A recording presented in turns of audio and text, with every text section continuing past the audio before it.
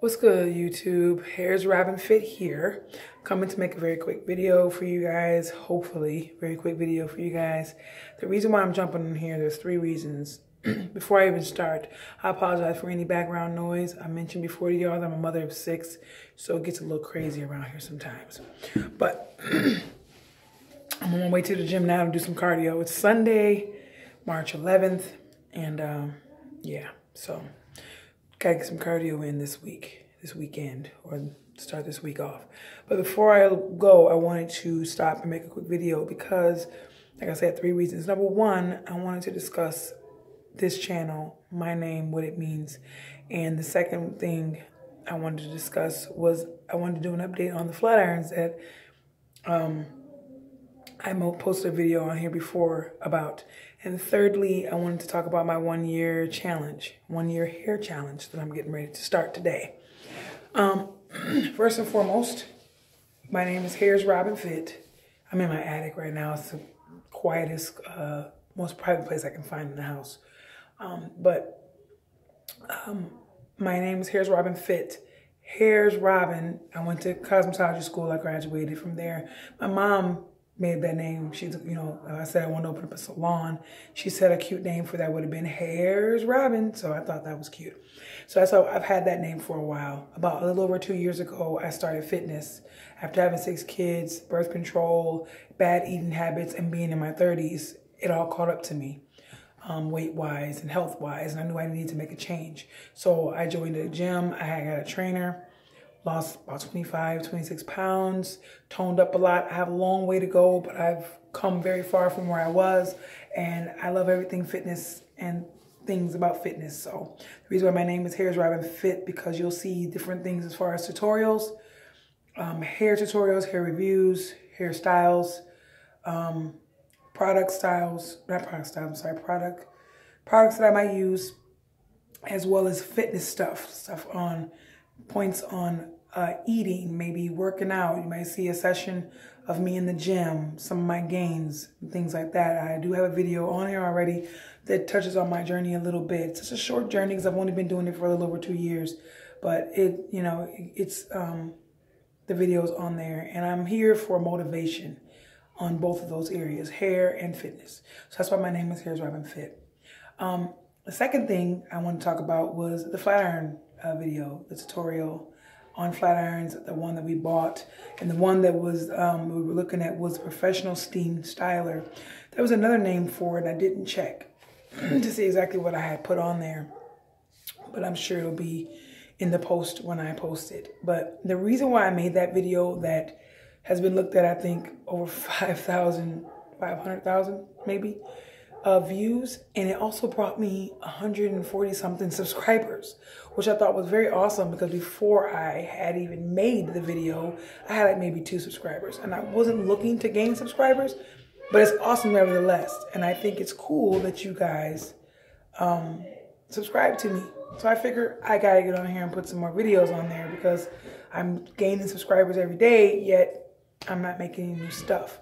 So again, as you hear the loud noise in the background, I'm not techie. I don't know anything about tech, so it's hard for me to make a good video. But anyways, I came on to do an update about that one, because the reason why I made that video originally was because when I went to purchase that flat iron, I always come to YouTube for reviews, and I found 0 reviews on that flat iron. So I told myself, when mine come, I'm gonna make one for other people so they can have an honest, real review on how that video goes. Sorry about that. Anyways, I wanted to make an honest review for people about the flat iron, something I would expect if I'm making a purchase. So I came back to do a pros and cons on it. It's been months since I've bought it. I've used it several times since then, not necessarily on my own hair, but on other people's hair. So I want to do a quick pro and con. So pros, I'll start with the pros, because that's what I left the video on, that note, the pros of that flat iron. The pros are, it's a very good flat iron. I love the floating plates, how they, because when you get a less quality flat iron, you get the pulling and the snagging when you're flat ironing your hair. No one likes that. So what I liked about this particular flat iron was the floating plates. When you press the flat iron plates together, they move. And so it gives you like a glide on your hair. You don't get the pulling. That was a great thing. You don't need to use a steamer. A lot of people were questioning, what if my hair reverts from using a steamer when I flat iron my hair? You don't need it. You know, as an African-American young lady, we know, and if any of you are, you know, African-American, you know that when you put any product on your hair and you go to flat iron, you're going to get a steam effect anyway. So you really don't need the water steamer. It's nice and everything, but you can use it either way. So that's a plus. You know, you can put different heating settings. After it's been going for a certain amount of time, it cuts off, I believe, after an hour. So that's great. And it's a very good flat iron. Like, it really does get your hair silky straight and smooth with like one pass. So those are the pros. The same thing I said before. It's a great flat iron. The cons to it is this. So I brought it with me. First of all, you guys see what's missing? The cartridge.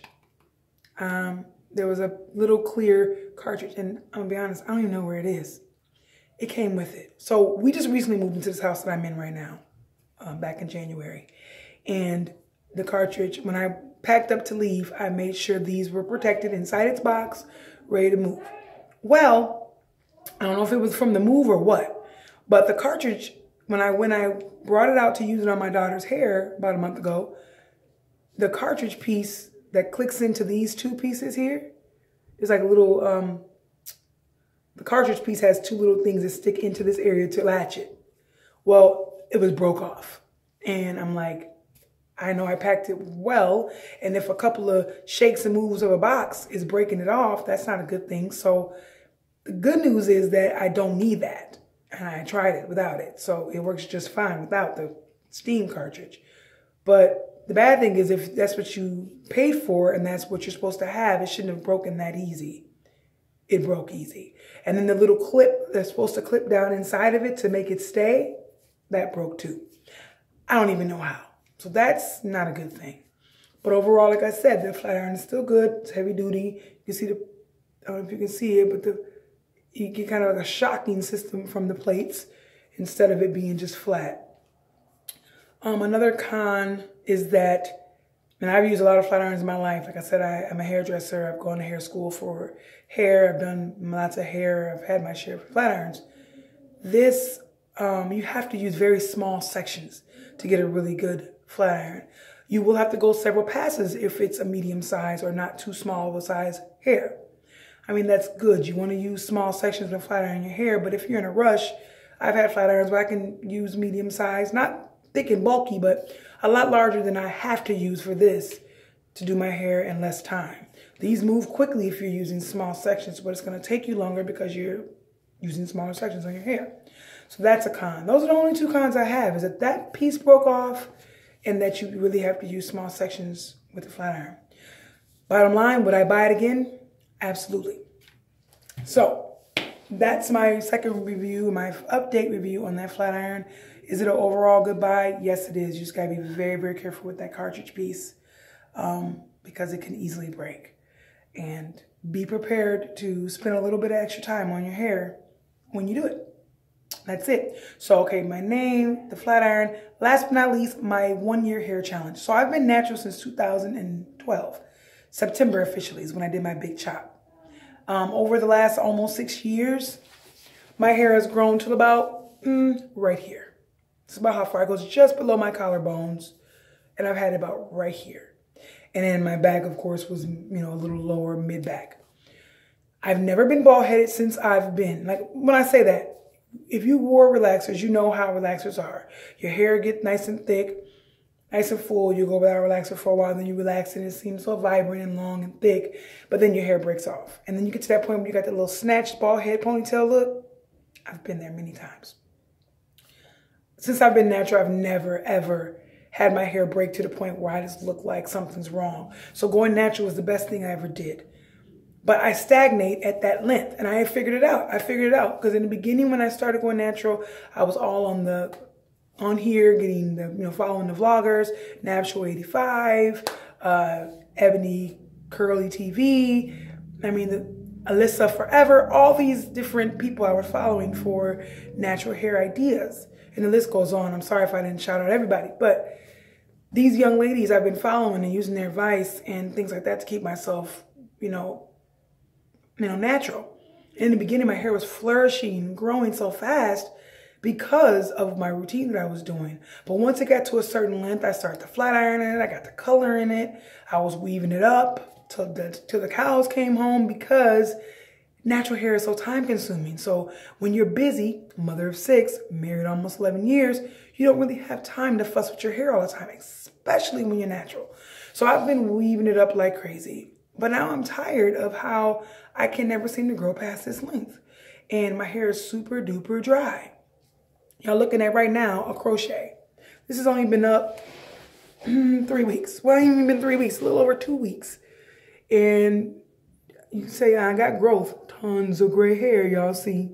It's ridiculous. But this is a crochet. My hair is so thirsty right now. Like, it is the driest. Now, I could go in between my braids. That's the beautiful thing about crochet, and add some oils and sprays and waters and whatever. But I haven't, just because I just don't feel like it sometimes. And it's a little bit of a chore to get in between there. And some days, or I just forget, when you get in the mirror and your hair looking like it needs to be and you just keep moving. This is like a shake and go. I put on my bonnet, go to sleep, get up, I shake it out, and it's good to go. And it's been up a little over 2 weeks. And for some reason, this gets better the older it gets. So I really, really liked this type of hair. It's that Jamaican bounce curl hair. And I just cut it in half and crocheted it in there. But I decided to do a 1-year no weave challenge. Yeah. That's why it's called a challenge, y'all, because it's going to be a challenge. I absolutely love my weave. I love my weave. It's so easy. But I'm tired of losing when it comes to my hair. I want to get back to the health of my hair. I want to get back to the moisturization of it. Because what's the point of protective styling when you're just stagnated, or your hair is not healthy, or it's not growing? Or you're not retaining length, I should say, because it's definitely growing. Excuse me. So I decided to do a 1-year challenge. I actually chopped off like 3 to 4 inches of my natural hair, because that part of hair, about that much, I chopped it off because it was dry, it was colored, and it was just damaged. I had about this much in the nape of my neck hair area of straight. Like, I would wash my hair, everything else would shrink up, and that one little piece was bone straight because it was heat damage. And so I was just like, it's just time for something different. And I don't know about y'all, but I would rather have short, full, thick, luxurious hair than long, scraggly, down almost to your butt. But if it's thin and scraggly and unhealthy, no, that's not for me. So I'd rather have short, healthy hair than long, broken off, unhealthy hair. So I decided to cut those inches off. It wasn't hard for me, but I do kind of miss it. And it'll be hard. This year will be hard. I know it will be. But my plan is, real quick, so I'm going to wrap this up. So my goal is today is going to mark my first day of my 1-year challenge. So March 11th, 2019, I want to see where my growth is, what's the change. But so every month, I'm going to try and do a different style. My first style I'm going to try today is going to be a mohawk. And I may come back on here, I may film it and make a video and post it on here so you guys can see how I do that. And you can see what my natural hair looks like underneath all this weave and where I'm at. I want to document this year because I want to see, let you guys know what the challenges are, and so I can see myself what I'm going through and the struggle is going to be to not have weave. Also, along with that no weave is going to be a no heat challenge. So only heat I'm going to allow on my hair is under a hooded dryer for my deep conditionings, and then maybe some diffusing for my curls, because that's not direct heat. So once again, here's Robin Fit. You got the update on the flat iron. You know what my name is and why. Gonna have some more videos coming towards y'all for fitness and hair tutorials and reviews. And follow me on my 1-year challenge, y'all. And pray for me. Pray. Because it's gonna be hard. My goal is to get comfortable with my natural hair, fall in love with it again, take care of it. I just bought a line by Giovanni Chic 2. That's what I'm going to be using today. It's a shampoo, conditioner, and leave-in conditioner spray. That's what I'm going to be using. And I'm going to be making some flaxseed gel to do my mohawk with. Normally I rod it, but I just want to do my natural curl pattern. So I'm signing off, y'all. It's 15 minutes. Stay tuned.